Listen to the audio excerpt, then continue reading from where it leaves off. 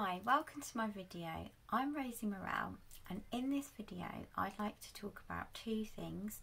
One, that phrase, or not being afraid of failure leads to success, and two, taking all parts of yourself seriously, or valuing all parts of yourself, even the things that are silly or you kind of disregard. So I've got some things written down just to prompt me. So I'd like to first of all talk about the phrase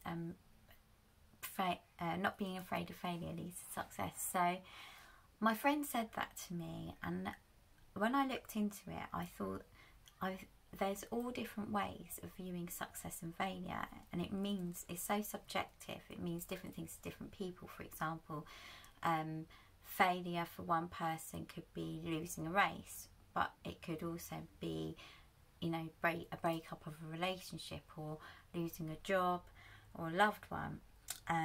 Success can be subjective too. For example, it can mean for one person having a lot of wealth, financial wealth.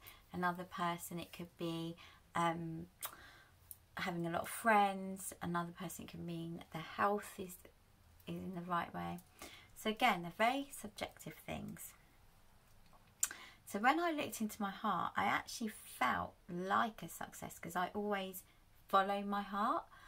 But what I realised was my fear of failure or whatever is more linked to people not taking me seriously, or feeling like I'm being laughed at in a demoralising way. So when I looked even deeper at that, I have quite a paradoxical personality, in that I'm very, very deep, but then I also can be very silly. So I have a real silly toilet humour, for example, and can be silly at times. And I then realised, so I realised, obviously, I wouldn't be able to. I've been told this before from my partner Marcus, but I resonated with it at another level, about doing my job. So I've said before on many YouTube videos, I'm a sex therapist. I help people with a lot of unusual and taboo issues. For example, I work with paedophiles, all different people. And now I resonated, and I've been told this, like I said, that I wouldn't be able to do that if I was so serious, or and I didn't have this silly aspect of myself. Now, I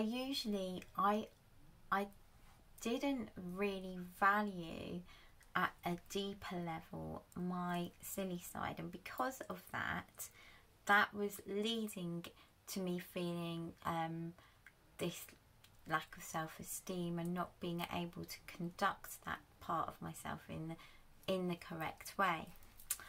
So my message for this video is to value all parts of yourself, even the silly parts, or the parts that you may dismiss, or the parts that are seen as unconventional or seen as taboo.